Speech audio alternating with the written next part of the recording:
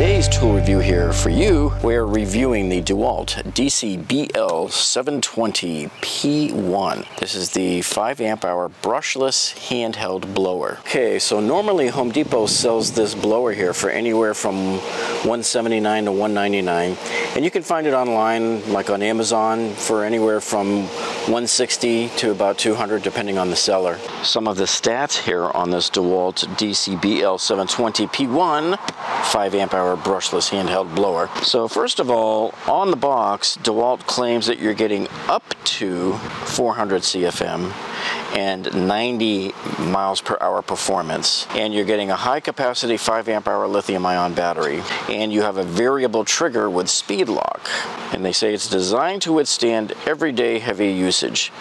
And it also has a noise rating of 61 dB, and that's A weighted. Now I have my sound pressure level meter here, and we're going to measure that, and we'll have to make sure that we remember to set this onto A weighting, and they're claiming that the total weight for the tool is 5.5 pounds. This particular kit comes with of course, the 20 volt max 5 amp hour lithium ion battery, and it comes with their standard DCB205 charger. So I've just accumulated another Dewalt charger. So I'm probably going to be accumulating a lot of these together and selling them on eBay. I want to try to, I just don't need as many chargers as I have for these. I'll try to switch all of them out with the newer fast chargers, the yellow ones that are really nice, that charge the batteries a lot quicker. They're a much more premium charger.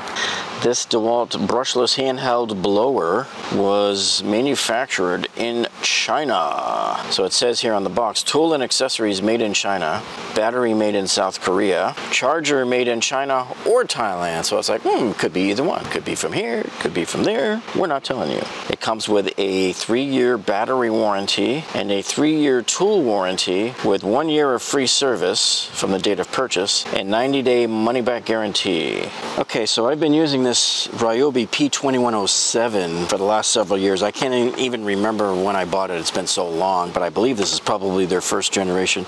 This one goes for about 80 bucks or so. And this one here, strangely enough, they claim this one has 150 miles per hour with 200 CFM. You're talking 60 miles per hour more wind than the Dewalt. So I have here my digital anemometer. Okay, now if you're not familiar with a digital anemometer, this is what it looks like here. So watch this. So what happens is when the wind blows into it, it tells you how many miles per hour it is. So this thing doesn't lie. These guys might lie, but this guy does not lie.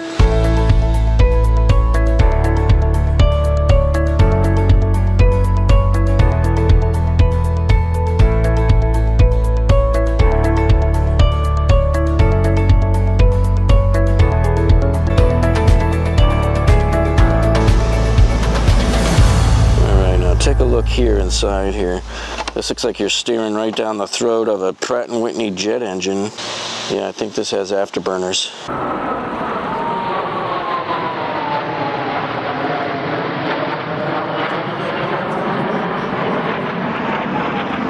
And the back of this jet engine is just as impressive as the front. Okay, now to put the tube on, you can see it's keyed. See that keyhole right there? And then this feature here on the tube goes into that keyhole right there, and it just snaps right into place.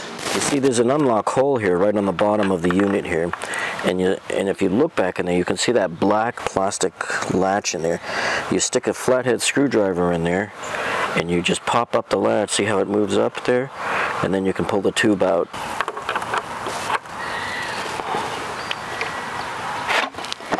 Now as you look inside the F-16 jet engine there, you can see what happens as we use the screwdriver here to go up and down on that latch there. See how it lowers it so that it doesn't latch into the tube anymore. And there is the whole kit all laid out nicely for you. But look how much I paid for it, huh? $99, huh? That's the steal of the century there, people. So what was happening was our particular Home Depot store had 4 of these sitting on the floor in a closeout stack. I guess they were getting rid of them, and it worked because I took care of one of them for them. Okay, so this is our variable speed trigger here. So the more you push it in, the faster it goes, right? So you can lock it on by moving the lock lever all the way back like this, and there, just like that. If you look here at the locking lever here, the more you lift it up, or you rotate it up here, see how it starts to move down the trigger there. So that's how you can set some of your max speeds. Okay, so here it is close up so you can see it better here. So as you pull the lever back, it just lifts up the trigger there, and then you rotate it back into place so you can set it any way you want it to. Okay, now the battery just slides right in here like this.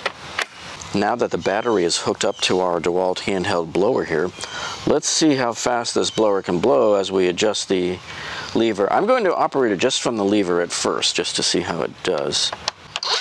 See that? Goes higher and higher.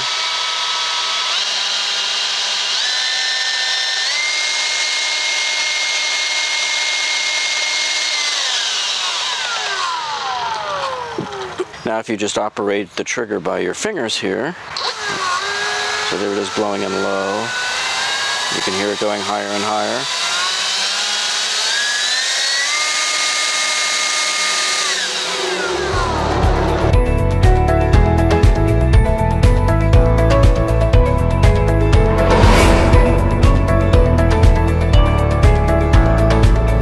And on this particular kit, I'm so glad that Dewalt gave us the batteries here that have the battery checker on it, so you can tell if you're doing okay there.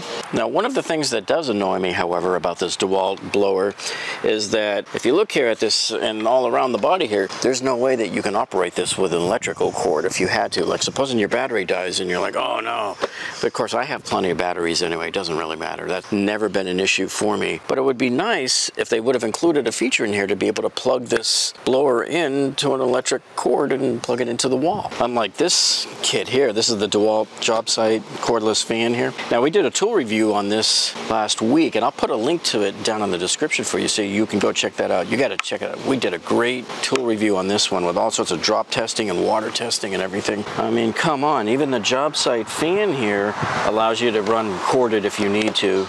See right back here, you just flip down the door there.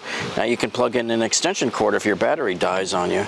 I mean, this is ridiculous. Even my cheap $79 Ryobi blower here has it where you take off the battery and you just flip up this little slider there, and there's your electrical plug-in right there. Operate it with battery mode, you just slide the door back up and you put the battery in. So anyway, I'm left scratching my head on this one, folks, because I'm thinking, you know, really, Dewalt, you're expecting people to pay almost $200 for this blower here, and yet it has less features than this one here. This $79 Ryobi blower here is eating your lunch.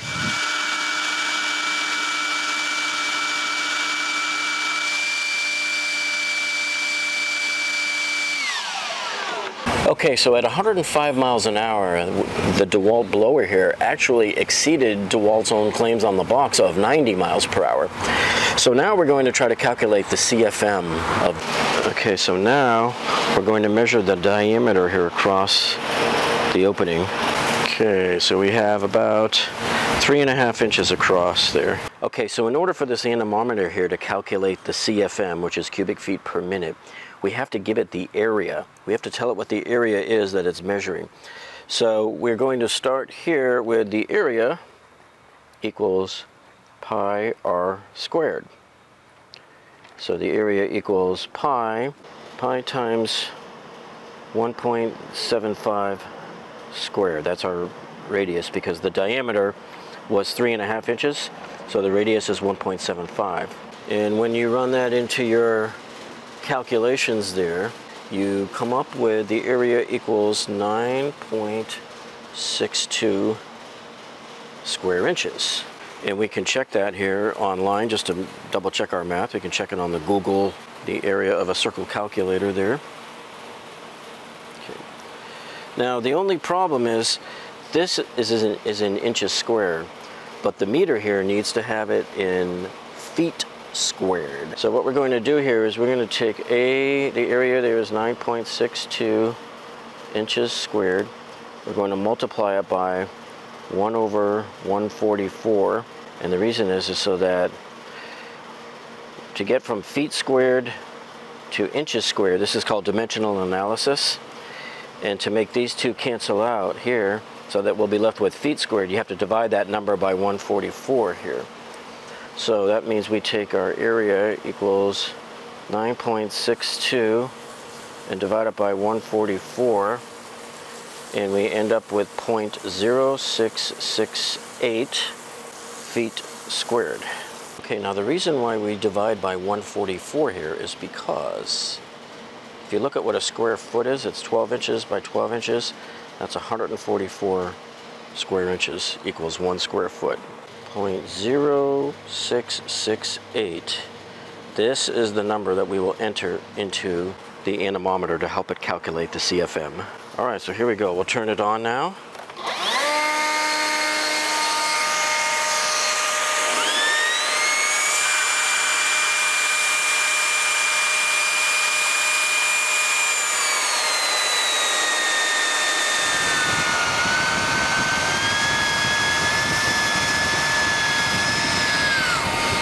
So as you can see, when we had it right up against the output of the tube here, we were measuring well over 500 CFM. And once we brought the distance to about maybe 6 inches or so, about this far away from the tube, then it had dropped down around the 300, 400 range there in CFM.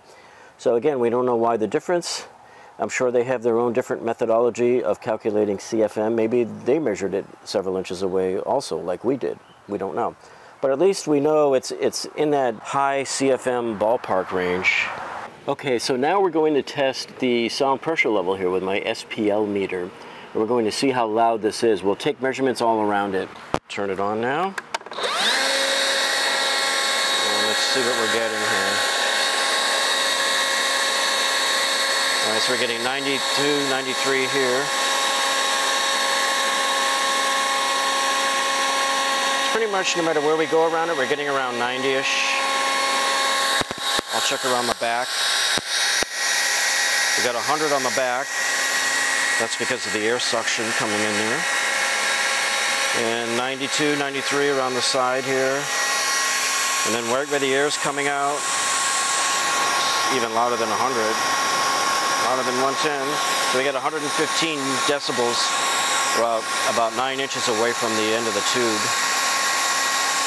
So where is it that we would find 61 decibels like they show on the box? All right, so look at this. We're 20 feet away from the blower right now, and we're still getting 71 decibels. We can't even get anywhere near what the box says, which is 61 decibels.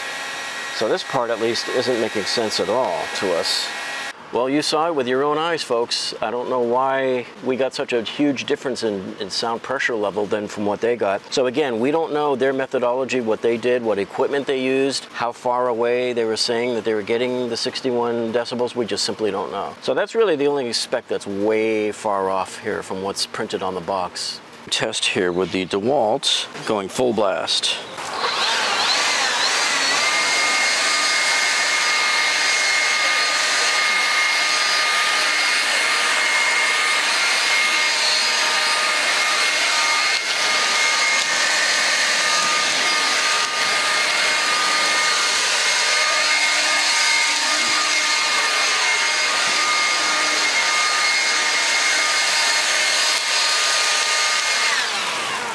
Yeah, so you can see that in all of these little pocket areas here, the Dewalt had no problem scooping out those leaves and shooting them up.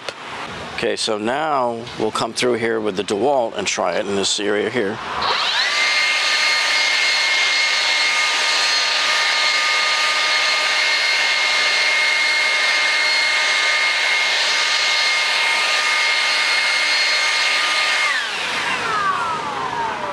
So you can definitely feel there's a lot more wind speed coming out of the Dewalt here, and it really actually reached under the grass. You could see it lifted up a little bit, and it got all of the leaves to come out of there pretty good. All right, so one of the things I think is cool about this is this has so much power.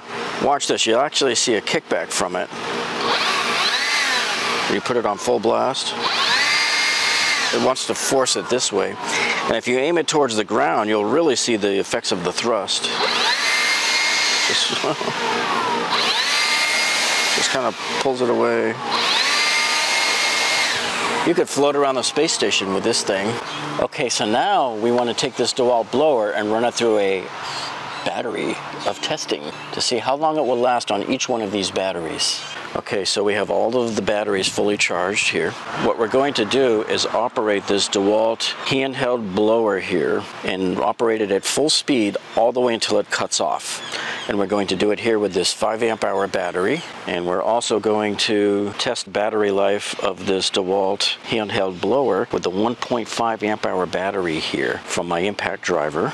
And lastly, I want to see how long this Dewalt handheld brushless blower here will last on this 6 amp hour flex volt battery. Okay, so I'm going to slide the 5 amp hour battery in there. Okay, so we're going to set the blower on to max here, and then we'll turn on the counter.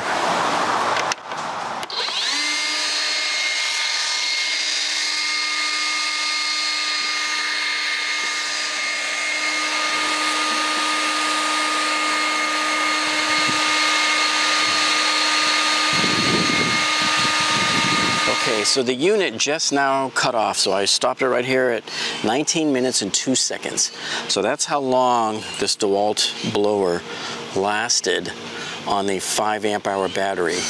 And by the way, I had to put this roof tile here, this heavy roof tile behind it, because this thing had so much force, it kept pushing itself off the table here. Even with this big old flexible battery behind it to hold it, it still wasn't strong enough. I had to put this big weight behind it. This thing just wanted to go, it actually blew itself right off of the table while we were running the test. Okay, so we'll take out the old 5 amp hour battery. Man, he's nice and toasty now. And we'll slide in the new one, the 1.5 amp hour battery.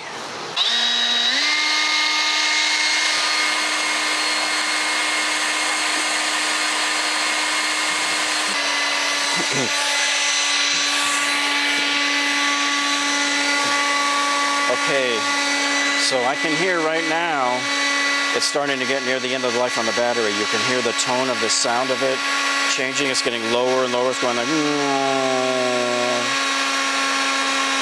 so it's going to click off any second now.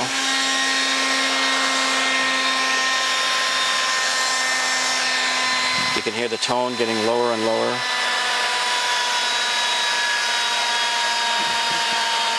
Let's see if we can squeak 6 minutes out of it. Oh, just shy of 6 minutes. I so wanted it to pass that mark, but nope. 5 minutes and 56 seconds. I'm calling it time of death. 5 minutes and 56 seconds. I was really rooting for you, little buddy. I really was. Okay, so now we're going to do the blower here with the giant flex volt battery on here to see how long it lasts. Now, because this thing has so much thrust, I had to really resort to putting this big brick here behind it.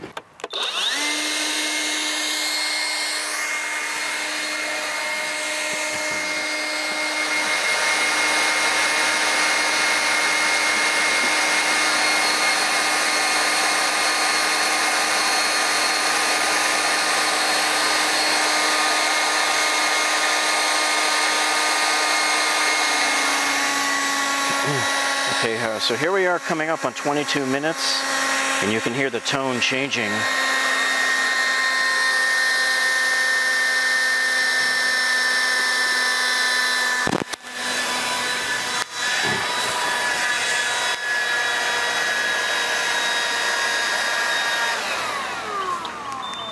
So there it is, 21 minutes, 47 seconds. Okay, so now what we're going to do is pull out the battery. I want to take its temperature. Doesn't feel as warm as the other battery did, that's for sure. So look at this. This thing's only measuring at about 94 degrees. Right around 94 there as well. 95 on that side. Yeah, so we're getting in the mid, about 97-ish right there. About 97 right there.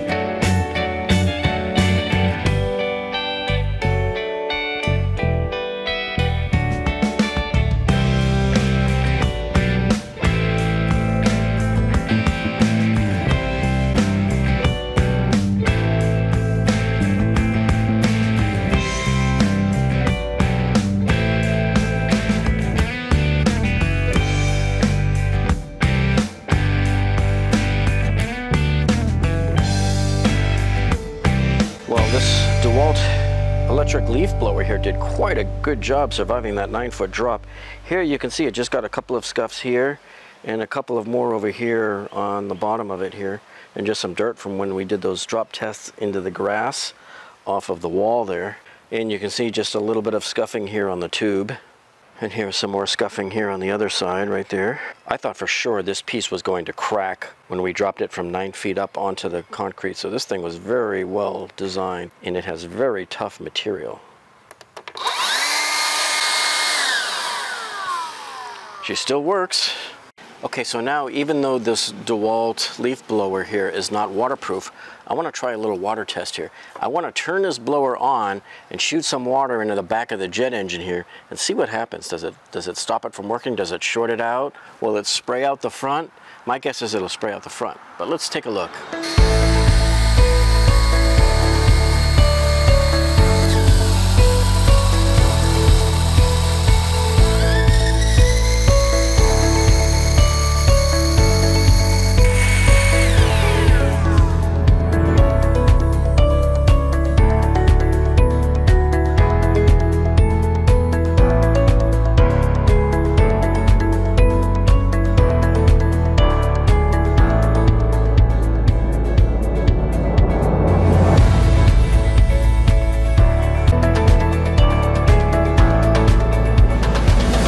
Exactly what I thought it would do. It just kind of shot it right out the front there. And so far, it doesn't seem to have affected it any.